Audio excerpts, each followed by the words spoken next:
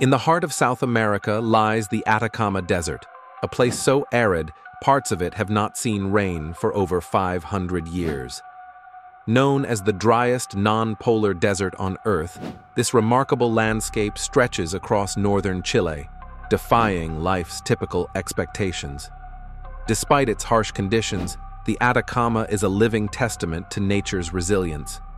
Adapted organisms, like unique flora and hard-wearing microbes, have found ways to survive, tapping into scant moisture hidden deep within.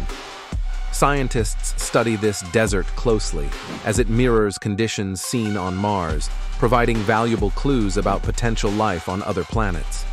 Though rainfall is nearly non-existent, the Atacama's salt flats, barren mountains, and rocky plateaus continue to intrigue and inspire, reminding us of nature's incredible adaptability in even the harshest environments.